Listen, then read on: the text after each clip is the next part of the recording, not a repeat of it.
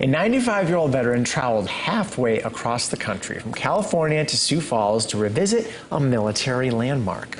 Leon G. is one of the few remaining sailors still alive who served aboard the USS South Dakota, the most decorated battleship of World War II.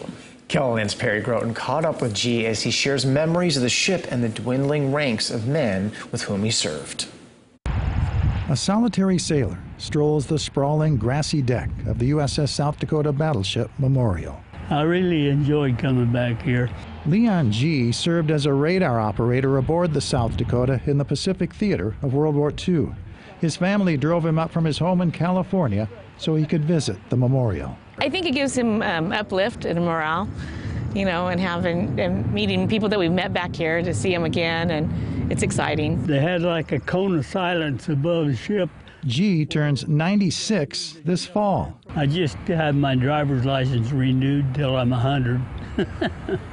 G survived several enemy attacks upon the battleship. I'm the son of a preacher man, and I believe that my father and mother's prayers had a lot to do with the ship not being damaged after I went aboard.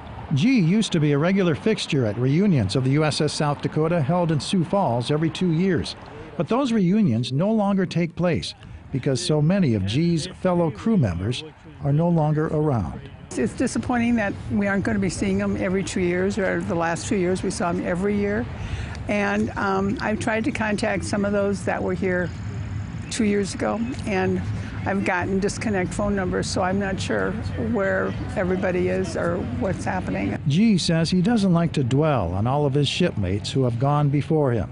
Instead, he enjoys the chance to see the battleship again and visit with locals during this one-man reunion. And he's planning on coming back next year. If I'm around.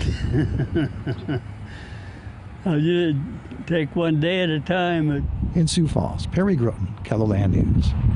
Oh, so glad he made it back. Now you can do a deep dive into the history of the battleship by watching a video produced years ago by KELOLAND TV that includes rare footage of the construction of the memorial. We have a link at KELOLAND.com.